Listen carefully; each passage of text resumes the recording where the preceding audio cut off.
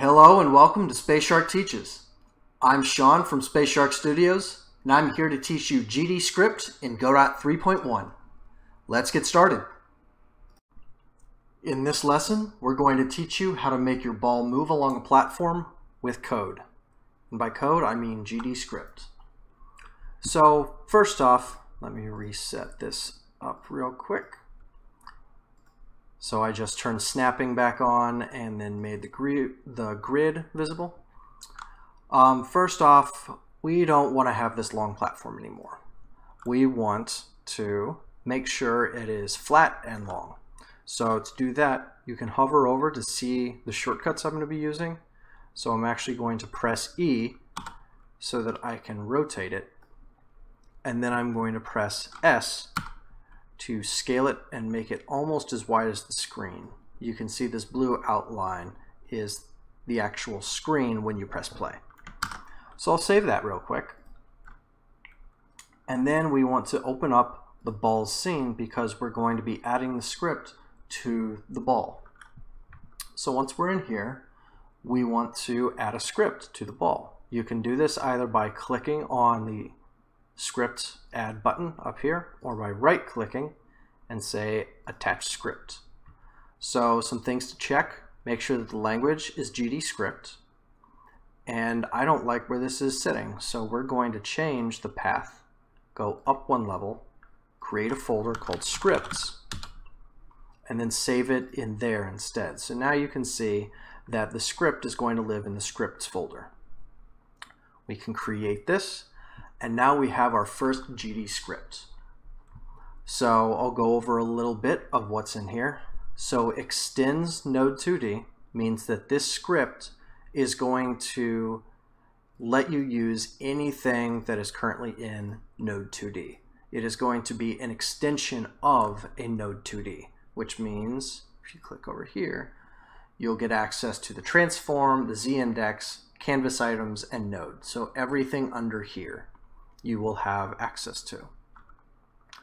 After that, you can see first off there are comments. So anything that you put after a whatever you want to call this, a hashtag, a pound sign, it is a comment, which means the code will not run it, or the system will not run it as code. It is just for you to keep track of things. After that, you can see that commented out are a couple of variables. We'll be talking about that in the next lesson. And then finally, we have a function. This function is called ready, and as you can see here, it's going to run the first time this node, meaning the ball node, enters a scene tree, which means basically becomes a part of the scene. Pass, you can ignore that. That just means that it exits the function. Down here we have function func process, and it will run every frame, but we do not want that. We are actually going to be adding a new func called physics process delta. So I just pressed tab to make a new line or to fill it in. And so if you really want to know what this does, you can hold control and click it, and it will open up the documents for you. So physics process is called during the physics processing step, so not the frame processing step.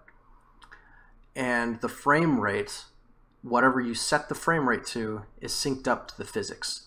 So that means that unlike using process, whatever you put in here is going to be consistent regardless of your frame rate.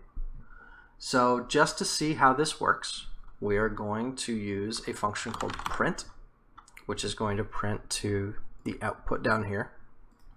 And we are going to get position. So it will autocomplete a lot of stuff, but you don't necessarily have to use what they use.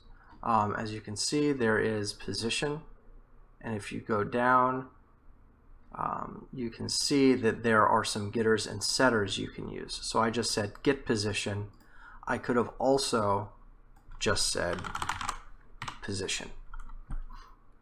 So let's get position, save it, and it's attached to the ball, which means that it's attached to the ball in the main scene.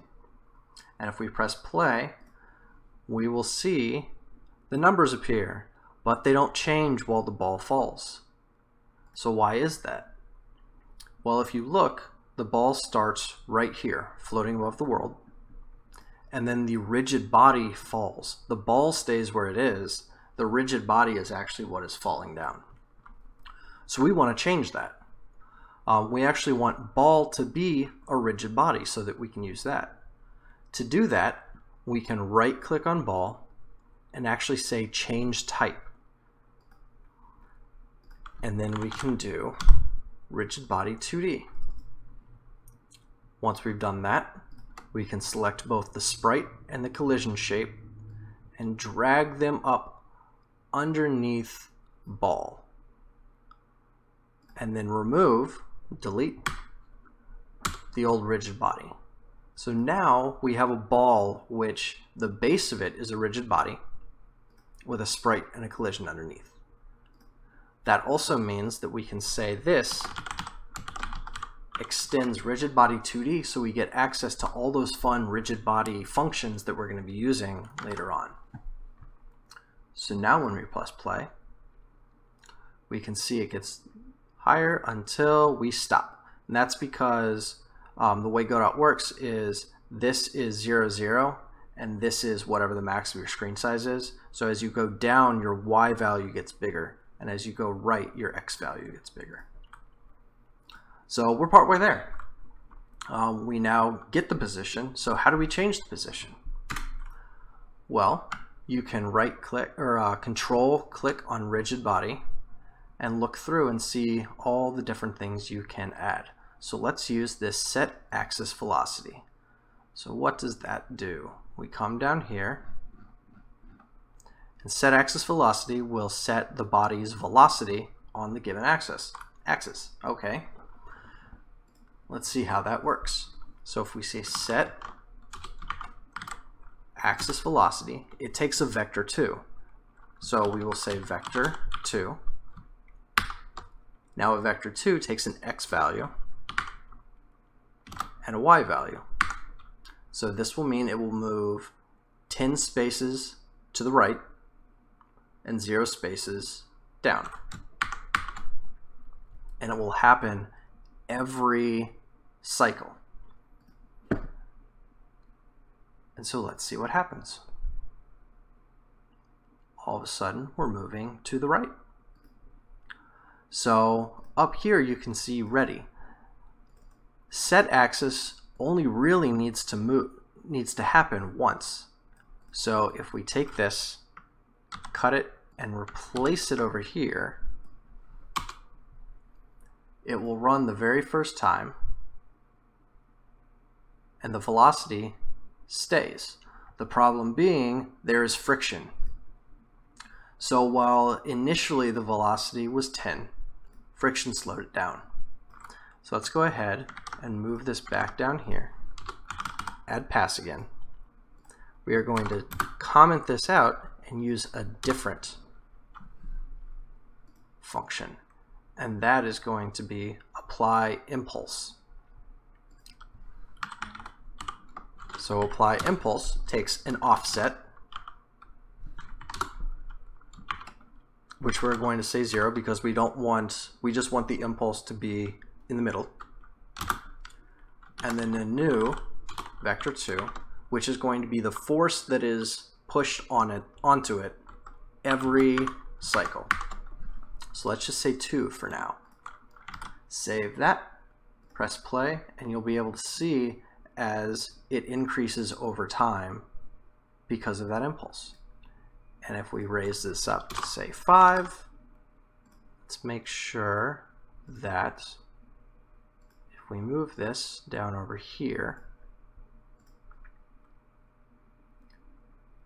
it speeds up as it goes along and then flies off. And you can actually see as it keeps going to the right and is now falling faster and faster. Good job. All right, you just wrote your own code, and now we are ready to move on to the next lesson where I talk about variables and constructors, which you've actually used, but I will explain a little bit more. Thank you for watching Space Shark Teaches. If you'd like to see more, please subscribe to the channel and remember to click the bell to always stay up to date. Please also join us on our Discord, linked in the comments, and check out our other videos if you ever want to see what else we've been up to. Thanks again for watching, and we can't wait to see what you make.